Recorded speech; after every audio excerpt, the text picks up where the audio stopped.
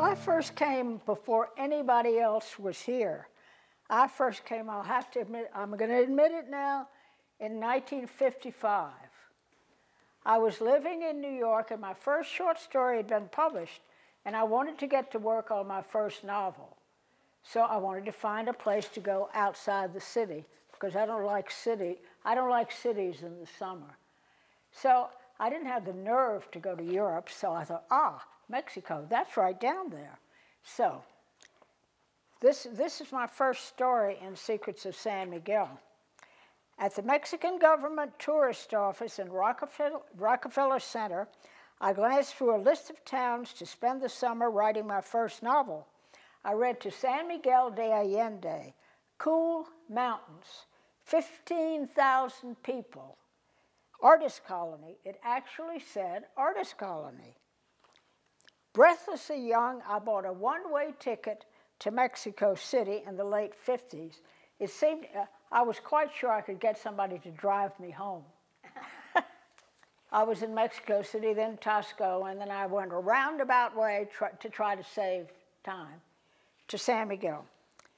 Our rickety bus careened along the high green plateau with the Sierras gliding the horizon in curving cordilleras.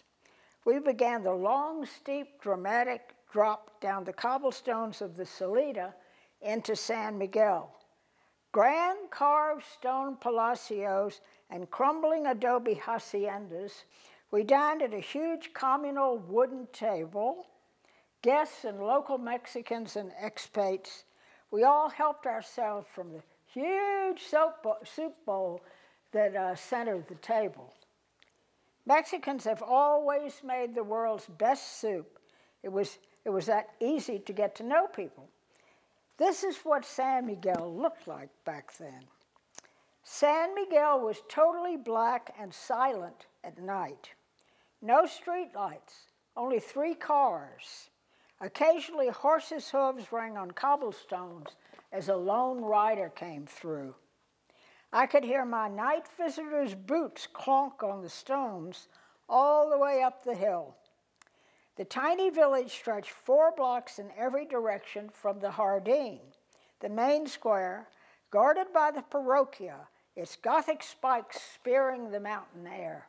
The town went from the Salida and San Francisco on the upside down to about the Monjas Hotel on the downside, the west. And then on the north, it went to Calzada de la Luz, and on the south, the last building in town was the Instituto Allende. Then there were cornfields everywhere. Cornfields separated the Instituto from the San Antonio Iglesia. Nothing but cornfields. I've never seen so much green maize. Rain slammed into town and cascaded down the sloping streets a feet high. Wherever you were, you stayed. Fernando stayed the night. Next afternoon in town, a sight from the Middle Ages, wailing and moaning and thumping whips. Sweeping down Calle San Francisco were the flagellantes, 100 or so ragged devotees whipping themselves on the back and legs till they bled, on their yearly pilgrimage to their church at Atotonilco to scourge themselves of their sins. Sadly, their real sin was poverty. Many Mexicans were so poor they wore wrap pants and rubber tire sandals wrapped with cloth. Women with babies swathed in old black and white rebozos looked too thin to cradle an infant. Poor Mexicans were hungry. No work, no skills. No such luxury as jeans and T-shirts. Cows and pigs and turkeys lived in town with the resident chickens and burros. When one was butchered, you rushed to get the meat. Butchers had no refrigeration. You could live in San Miguel up until about 1980 on $2,500 a year.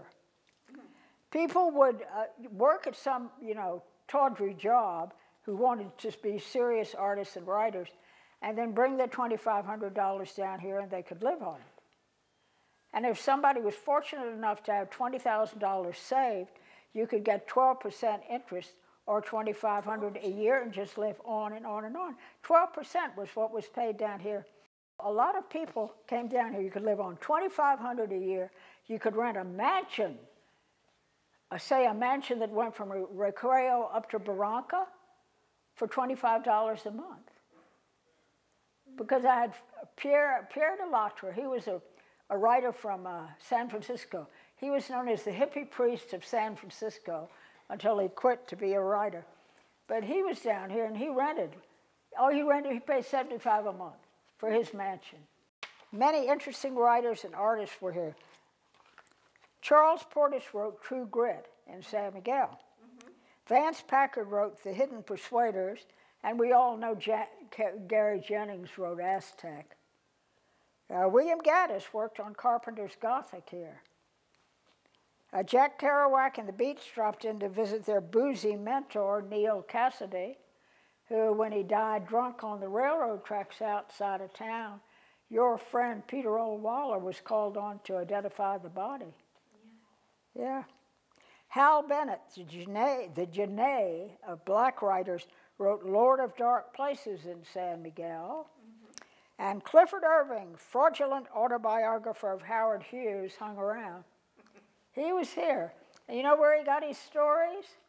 One of Howard Hughes's lawyers was a lawyer named Ginsberg. He lived up on the hill a bit, and he would tell tales about the boss, and Cliff would sit around and listen.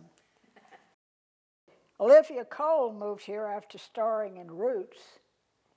Pulitzer Prize-winning poet W.D. Snodgrass wintered in town, as did Donald Finkel and Constance Erdang, well-known poets. Beverly D'Onofrio came when Riding in Cars with Boys became a Drew Barrymore film. Mexican comedy star Cantinflas was born here, and Diego Rivera in nearby Guanajuato. Muralist Alfredo Siqueiros helped found the Bellas Artes, the National Art School. All of those were people who were here early. San Miguel was very poor. They said that the rich were sitting in their family palacios starving on tortillas. There was no work in town. No work. Because this was a national monument town, industry was not permitted. So there's no work. And the poor had no work, no skills, no nothing. So at any rate, the first groups that came were the American vets on the GI Bill, because the GI Bill paid for them to study at the Instituto Allende and the Bellas Artes. That apparently engineered by Sterling Dickinson when he belonged to the OSS right after the war. He was the one that apparently convinced the Army to pay for those art studies down here. Then the second group that came was disabled American vets. That's because on their disability payments, they could live in Mexico. They couldn't live in the US. It wasn't enough money. So they came down here. And often because they had that nice little income, they married very lovely Mexican young women and had families. American divorcees came because they could live down with children, because they could live down here on their alimony, the alimony payments. Not enough to live in the US. So the vets, the artists, and the mental disability World War II vets. This was a tiny town, and all the people were poor. And all the Americans who, and you know, all the artists and writers who were here were poor. You know, they were working artists. There was nobody with money. There was no such thing as rich houses owned by people with money. They just weren't here. And when they started coming, they found that they could buy a mansion, like a mansion that went from Recreo up to Barranca, that much land, for $25,000. Wow. And of course they did. Everything was cheap, you know? Of course, everybody hung out at the Cucaracha. Yeah. Oh, the Cucaracha. You want me to tell you about the Cucaracha? Yes, yes. The Cucaracha was this marvelous seedy bar where Banamex is now, but it was not seedy looking. It had those high windows with the long curtains on the outside, just like now. And inside it was, you know, creaking apart red leather sofas. And over here there'd be sort of an elegant wedding party coming from Mexico City to have a grand wedding fiesta out at a ranch. And over here there'd be a couple of drunks leaning slouched against it. And in the back of the regular bar, there was a men's bar, just men. And at the bottom of the bar, there was a pissoir. A pissoir, a blue and white tile pissoir, so that they shouldn't have to move. And when we ladies were there, one of his waiters would escort us up to the ladies' room on the second floor and wait for us till we got out and put us back in the safe part. Everybody went there, the highest to the lowest. And the bartender was Chucho, the bartender and owner, and he let all the Americans run a tab. He was a very kind man. His sister was a cloistered nun. Yeah, and they all paid him back. He was never stiffed.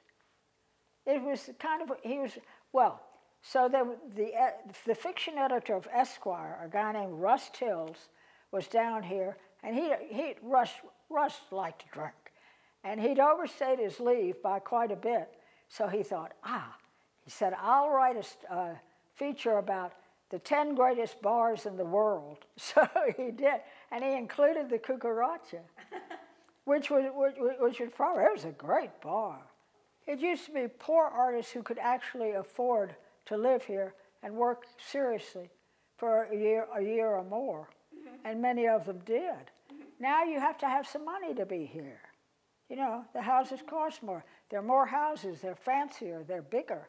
And it used to be nothing but artists and writers. Now it's lots of people with some money, lots of Americans with some money. Americans used to be somewhat afraid of this town because, you know, Mexico's had its troubles and was continuing to have them. I mean, I don't think it's more than 15 years ago when a big water pipe or maybe an oil pipe or something was blown up outside Querétaro. You know, there was a fear of revolutionary sentiment moving in up here. Well, instead, money moved in. So that has changed the nature of the town. And of course, it's made everything much more expensive. And artists and writers have been frozen out just as they've been all over the U.S. I mean, you used to be able to be a poor writer in New York. Oh.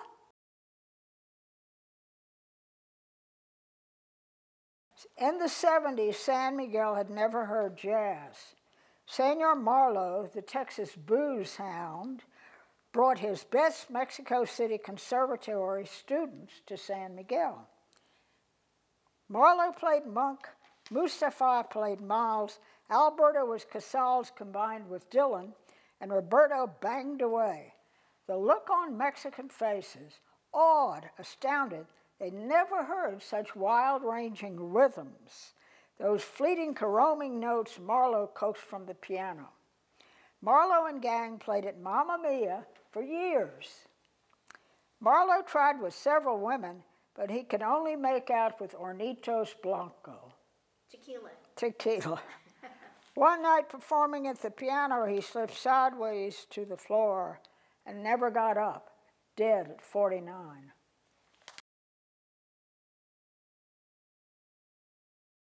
In 1970, the Quinta Loreto was built. And everybody that was a student, a teacher, an artist, a writer, stayed at the Quinta Loreto.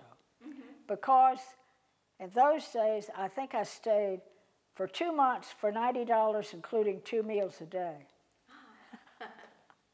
So there were people that called it the best deal in the Western Hemisphere. But the instructors stayed there, the students, everybody. All the rooms were filled at the Quinta Loreto. The hotel is owned by the 3 children of Musia Agundis, Augustine, Georgina, and Poncho. They own it as a family corporation. And they've done very well with it. Everything has been improved every year. And they are all college educated. They all speak English. And 20-some years ago, they all went out to Frailes, bought adjacent lots and built houses. Oh. So they're smart people and they're educated people. Every family is a dynasty, or as Octavio Paz said, every family is a mafia. Dr. Agundes wanted to set up his family. So first he built a restaurant. The restaurant at the Quinta Loreto, he put his daughter Mucia and her mother in there to learn how to cook for immense amounts of people. He took his 15-year-old daughter, Chelo, put her in the pharmacy to train her to be a pharmacist and a virtual doctor like he was. Both of those girls went to work at 15 for the family. Mucia's third husband was a retired geologist, Larry. She was married to one Mexican and two Americans. And so Larry one day took Chelo from the pharmacy, Mucia from the hotel, up to the top of the hill to see the sunset. They both started crying because they hadn't seen the sunset since they were 15 years old, and their father put them to work. Oh. Isn't that something? Yes. And they adored their father.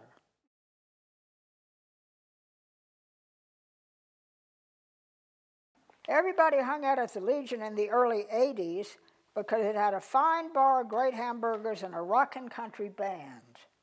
Mexicans packed it on Wednesday for bingo night. Bert, retired CIA, and painter Tish, his lady, sat with Conchita, and Tish cuddled Conchita's baby. Slightly dotty Lou Breck, called the oldest vet in the service, sat at the bar next to painter David Taylor. Lou handed David a carved antique pistol that looked as old as he did. David assumed it was unloaded. "Very nice," said David, whose finger barely touched the trigger. The bullet ricocheted off the ceiling into Tish, who died instantly. Conchita caught her baby. Lou Breck left town for a month. No one was charged. Bert suffered horribly. David suffered awful guilt. Bert was driving his van outside town when he was stopped by federales. They pushed Bert out of the van and took off. Possibly they were thieves in stolen uniforms, but the police fondly did it too. A coffin for Tish was in the back. The 24-hour association buried her in another.